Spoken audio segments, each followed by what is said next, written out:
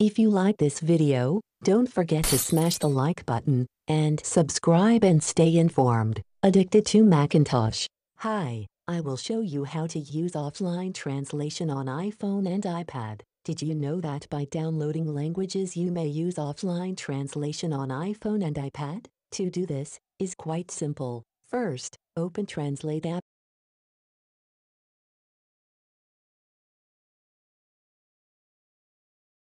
Next, at Translate app, tap on the language option on the left to enter the language selection menu where there are 11 available languages.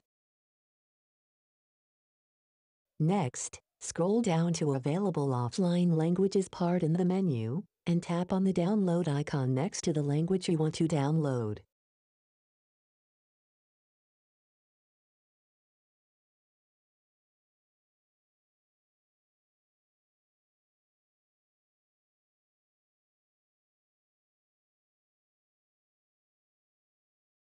Next, you can do the same for the translated language. To translate offline, both the languages you chose must be downloaded to your device. It's that simple. Hope you enjoyed this video. Have a nice day.